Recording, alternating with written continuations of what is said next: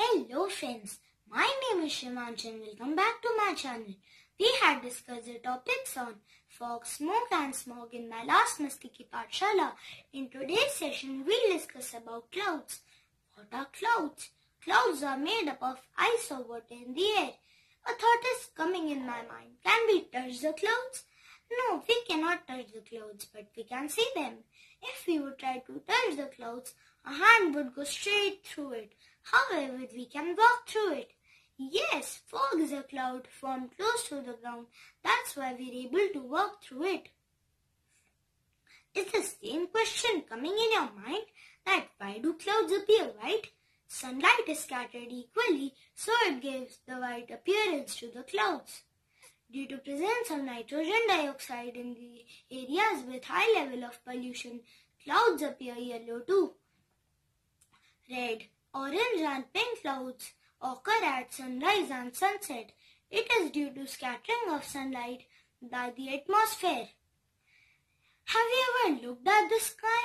No two clouds appear the same and are always changing their shapes. Do you know why this happens? Different types of clouds are forming at different heights and different temperature. Now we will talk about different types of clouds. Cirrus clouds. These are thin wispy clouds seen high in the sky at 8 to 12 kilometers. These clouds look like cotton balls. These clouds are thin because they are made up of ice crystals instead of water droplets. Cumulus clouds. These are puffy clouds scattered throughout the sky at 0 to 2 kilometers. These clouds are formed when warm air rises carrying water vapors by evaporation. These clouds can be grey or white. When they are grey, it means it is going to rain.